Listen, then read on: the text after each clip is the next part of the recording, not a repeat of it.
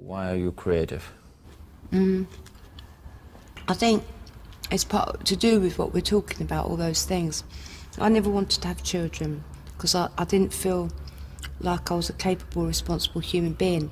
I thought there'd be more chance of me throwing a baby out of a window than there would be me, you know, if I imagined myself with a baby, I'd be throwing it out of a window screaming.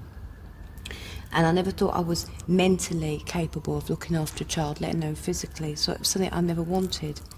But also at the same amount of time, at the same time, I wasn't mentally capable of looking after myself. All sorts of things, you know, I was in a mess. And also the other thing is I don't think, for me, it's not right to have a child and not have any money. It's wrong, it's really selfish.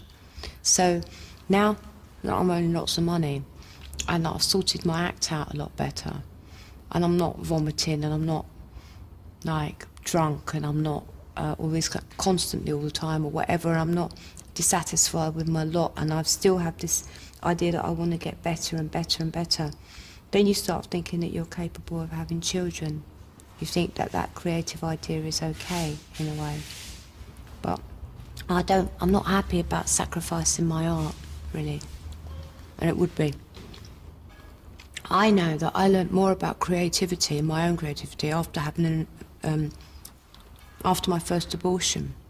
I learnt more about the essence and knowledge of where things come from than any fucking art college or lecture or anyone could tell me.